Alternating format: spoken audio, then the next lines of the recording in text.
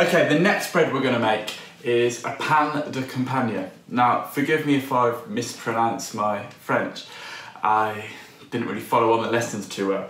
But this is a bread that every bread baker should have at least known to try once. And you can get some really, really nice taste out of this, and you can go a bit off field and a bit too bitter and a bit horrible. So I think this is a really nice flavoured bread with this recipe. But as I said, some people might want a bit more rye, a bit more intensity, and that can go really well with a complement of a nice cheese or something like that. But this, how we're following this recipe, should be a nice little all-rounder. So we're going to start off with, there's going to be 3 different types of flour, plus we're going to get our hands on our nice lovely sourdough that we started making the other day. And this is now come to life, and I just love seeing those bubbles on the side. Now for this, for some reason, I've decided today to use some bottled water from the spring in Tesco's, and it's that, and because it was chilled. So we're going to use 189 grams of water, or 190 if you like. Next up, let's chuck the salt in here, which is 6 grams. And then we'll whisk. Start off with our flour. Now, really we want to be using some T55, T65, some proper French flour. If you haven't got that, then I haven't got enough of it, in my case, then I'm using some organic flour that's similar in terms of flavour, and it might actually add to a bit more strength in the dough. So we're just going to use any old flour really.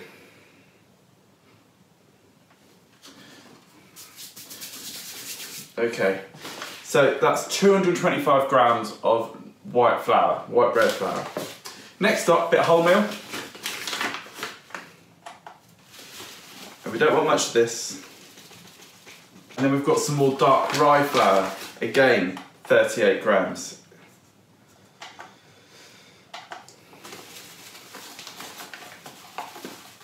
Just want to break down as much salt as we can, just so it's easier when we're kneading.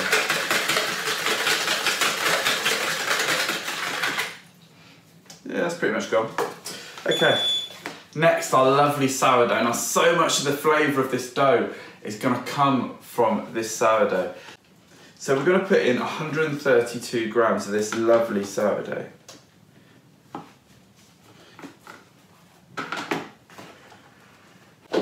Next up, we're just going to clear the table, and then we're going to start mixing our bread together. Okay, so ingredients are put away. We've just got our timer, our wet ingredients, and the dry over here. So we'll chuck this in here. We're going to set a timer for 7 minutes.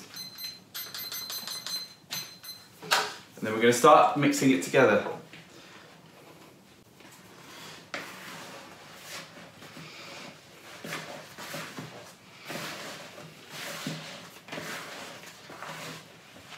You could add yeast to it if you wanted to speed up the process, that's fine.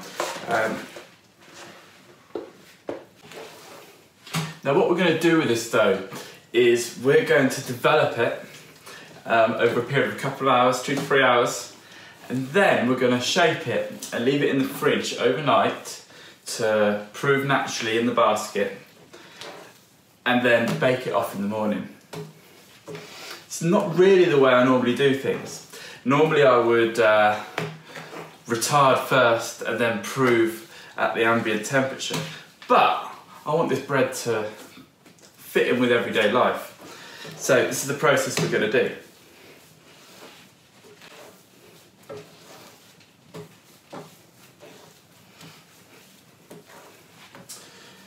Tonight I've got the sun coming around, girlfriend wants a night in, and that. So this bread's got to be done before they get home. I'll quickly mould it while they're about, and in the morning get up early, chuck the oven on, go back to bed, make a coffee. While that oven's on, heating up, I'll then get ready, and then chuck the bread in the oven. And then we're going out for a day out tomorrow. So this bread will be our sandwiches.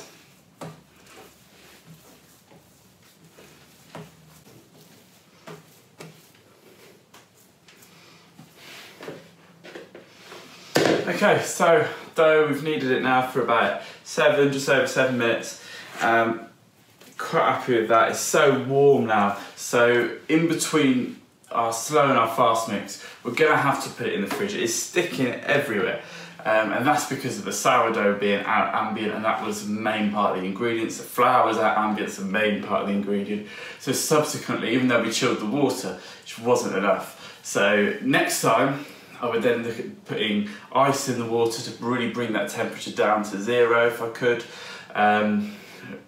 or chilling the sourdough for a little bit risky. So anyway, it is what it is. We will make do with what we've got. So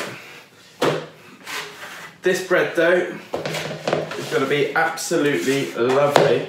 I'm sure of it. Let's put this in the fridge now for let's put it in there for 15 minutes, bring it out, and then we'll hard knead it. Alright, so our dough has now chilled in the fridge for 15 minutes, and now we're going to start kneading it.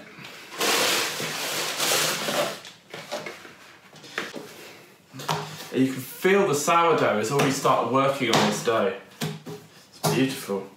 So, I'm just going to knead this for 7 to 8 minutes. Won't go too mad because we're going to be ending up overnight. We're going to leave it to retire.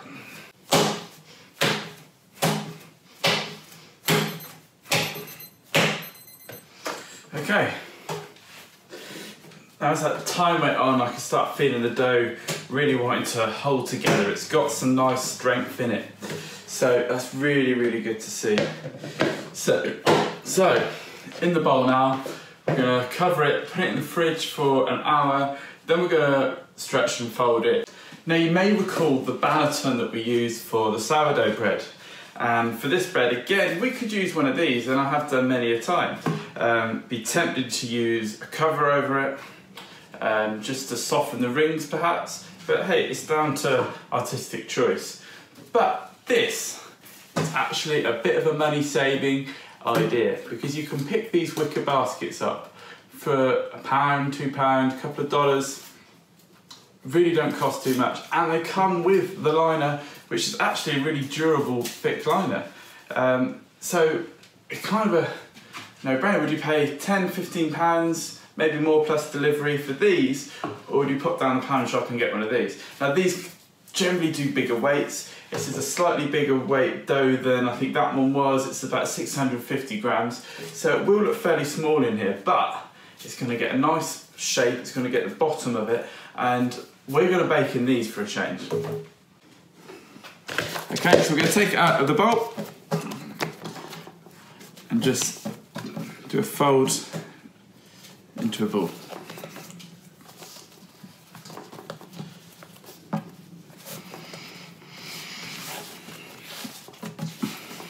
And then we'll just leave that to rest for about 5 to 10 minutes.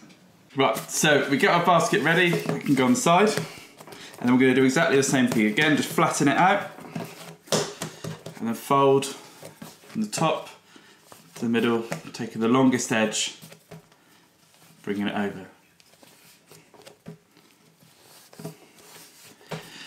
And then cupping it down.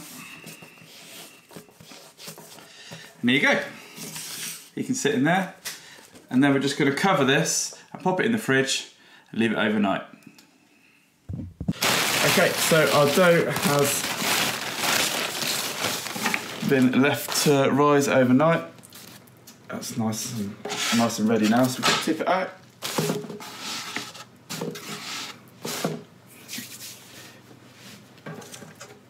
And we're going to do a hashtag cut, which is quite a common cut. So it's basically across each side. One there, and one there. And that'll go in the oven with plenty of steam and should be ready in about 40 minutes. and we'll check it halfway through. So start it at 230, but we'll check it and maybe bring it down to 220 if we just want to get the core of it baked through. Okay, so our pan de Campagne is now out of the oven. Look at that, it's nice and crispy at the top. It's lovely texture. I can't wait to eat that. A nice bit of strong cheese that will go down really, really nicely.